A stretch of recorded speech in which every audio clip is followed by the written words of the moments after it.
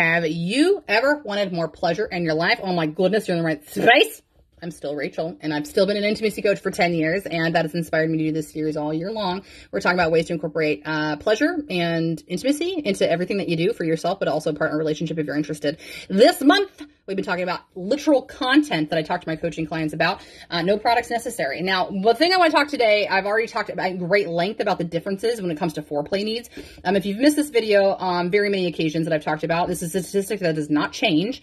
For penis-ownered bodies, there's 10 seconds of arousal that is typically needed to be ready for sex. It's not necessarily that the mental game is there, by the way. This is just a physicality.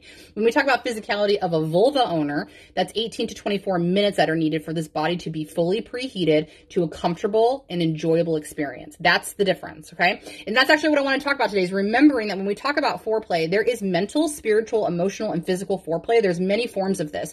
And the conversation I really want to bring up today is the fact that men, I believe, are at a detriment of experiencing the full capacity of pleasure and intimacy because of what they're taught.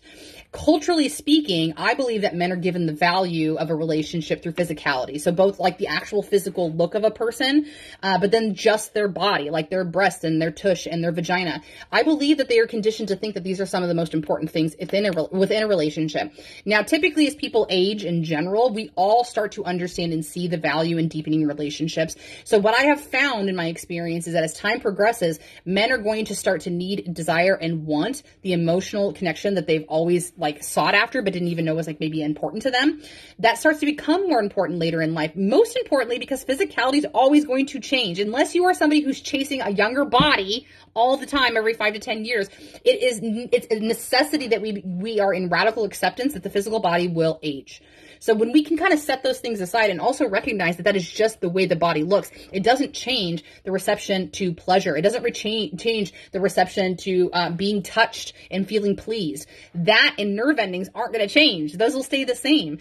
So when we can start to separate just from that aspect, and it's not that women aren't driven by physicality, okay? It's just that we are conditioned to believe we are the emotional creatures. So it makes sense that when it comes to our needs, we're going to check more than just a physical box. We appreciate emotionalness. We appreciate spirituality, and we appreciate the mental game.